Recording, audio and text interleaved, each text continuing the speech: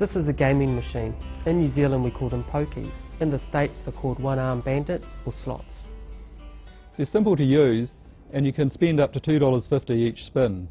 And you can lose a lot of real money really quickly. Originally they were mechanical machines. You pulled a lever on the side and reels would spin inside. On the old type of mechanical machine, the reels that you see here would determine whether you won or lost. The new modern pokies, these reels don't decide whether you win or lose. As soon as you push that button, that decision's made for you. These symbols are there to give you an impression that you've almost won. In some places they give you winning combinations above and below the pay line to make you think that more clearly. In New Zealand that's illegal. You still get the same effect though by having interruptions in the pay line here so that you think that, oh okay, I just need to fill in the number of kings and I'll have a winning combination. The heart of this machine, if it really has a heart, is a random number generator.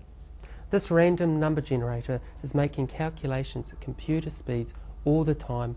As soon as you've pushed that button, the decision whether you win or lose is already made. There is no connection between these symbols and the chance of winning. If we open a machine, you can see that there's actually very little inside here. You can see the screen is just like a TV screen. There's no reels, it's just pictures on a TV screen, wallpaper.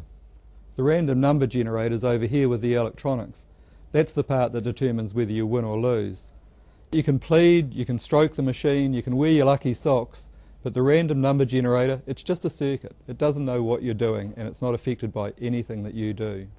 All pokie machines in New Zealand are monitored electronically. This provides us with a lot of useful information. One of those pieces of information is what is called the return to player amount. What this is the amount that is returned to the player. In New Zealand this is set at 87% and above.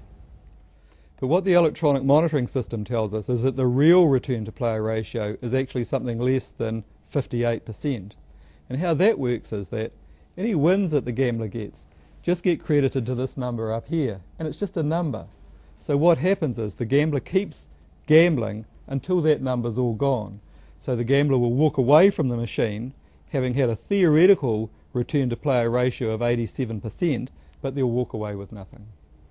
We see a lot of people. We notice a lot of differences between the gambler and the problem gambler. One of the biggest differences we notice is that when gamblers win, they tend to leave with their winnings. Problem gamblers keep on gambling. That's when the statistics kick in. The longer you gamble, the more you lose. It's just as simple as that. If you're gambling to win money because you need it or to cope with problems, you're already on a slippery slope. Most importantly, if you choose to gamble on a pokie machine, remember that you're choosing the particular kind of gambling that gets the most people into the most trouble.